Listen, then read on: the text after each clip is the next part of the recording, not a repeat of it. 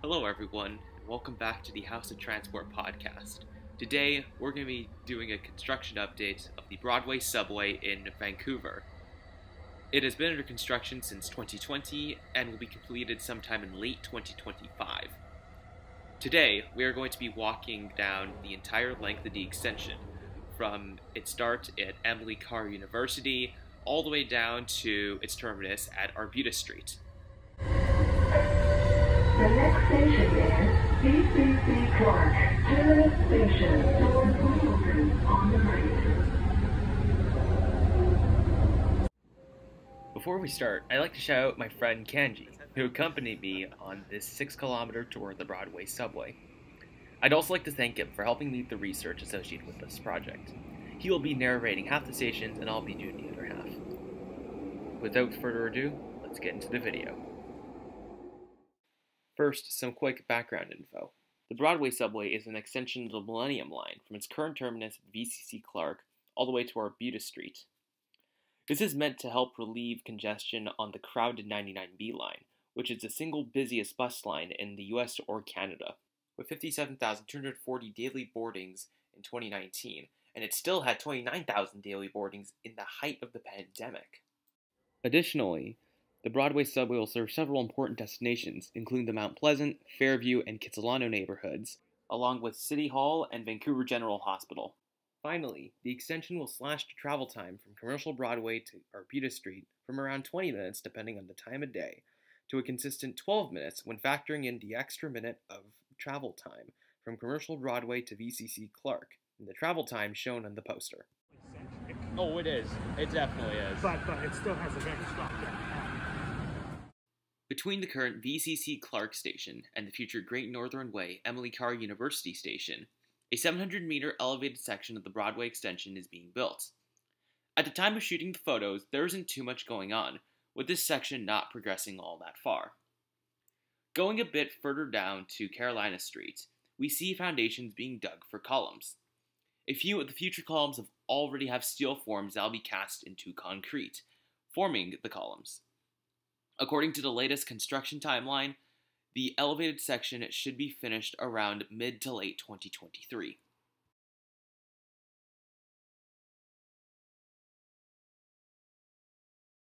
The first stop on the Broadway Subway extension is Great Northern Way, Emily Carr University.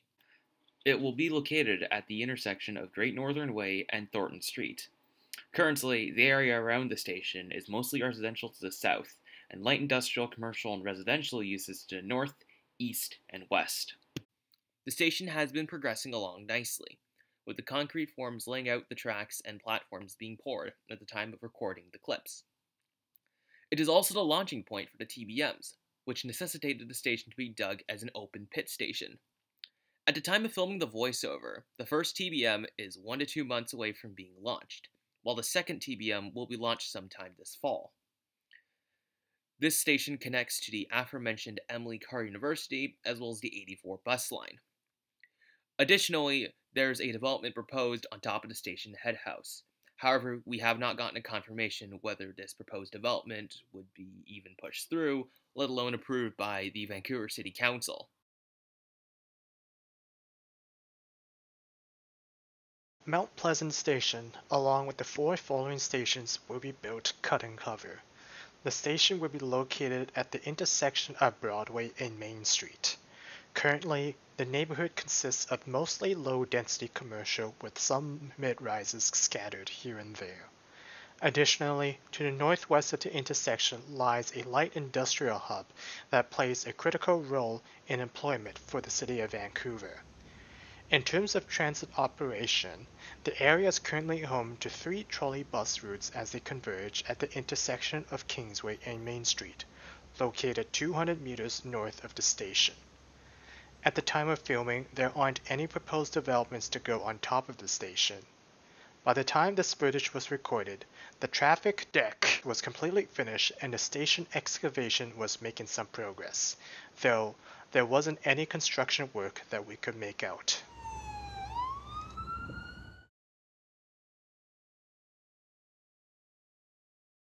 Our next station is Broadway City Hall. It is located at the corner of Broadway and Cangjie Streets. Currently, the area is predominantly low-rise commercial and medium-density residential, with a couple of mid and high-rise buildings.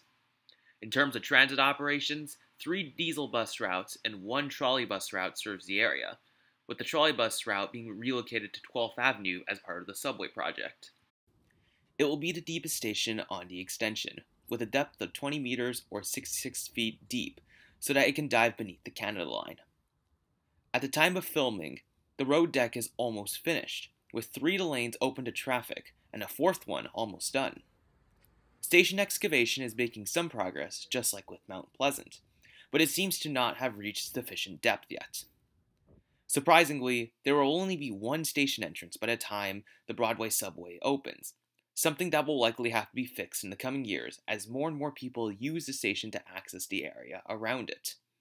However, this shouldn't be too much of a problem in the short term, since most people will use the station as an internal transfer point between the Canada and Millennium lines. Additionally, a new City Hall campus is planned in the block that the city owns around the station, with a mall or some sort of retail center possibly included in the development. Oak VGH is located between Broadway City Hall and South Granville. It will connect to the Vancouver General Hospital, the largest hospital in the province. The road deck is progressing along but has yet to be completed.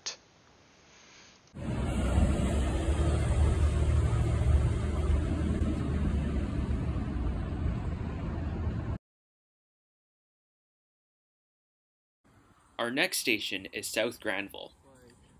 The station is located at the corner of Broadway and Granville Street. Currently, the area is predominantly mid-rise commercial with some offices. In terms of transit operations, 3 trolley bus and 2 diesel routes serve the area. This station is progressing along nicely, with the traffic deck already complete and rock breaking beginning. Work is beginning on the station head house and a development which will sit atop it. This development will also contain the tallest building on the entire Broadway corridor, which will be around 39 stories tall, and will be the only development with the station integrated into it from day one. It's also worth noting that the South Granville station area will see among the most change on the entire Broadway corridor.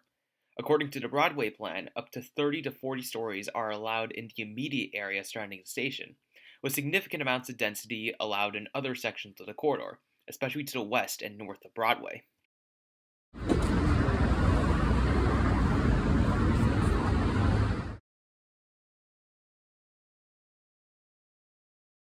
Arbutus will be the western terminus of the Broadway extension.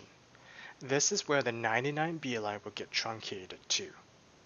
The new station connects to the Arbutus Greenway, a former interurban rail line that now operates as a multi-use pathway for pedestrians and cyclists going north-south. At the time of filming, the traffic is still being worked on, with no lanes of the traffic deck open. Excavation of the station pit is progressing, but it is still in its early stages compared to other stations due to its furthest location from the TBMs. There aren't any major developments planned around the station yet, but the densities allowed are significant. A maximum of 30 stories is allowed directly around the station, whereas south of Broadway, buildings can range between 15 to 20 stories. Thanks for watching, and see you in the next episode.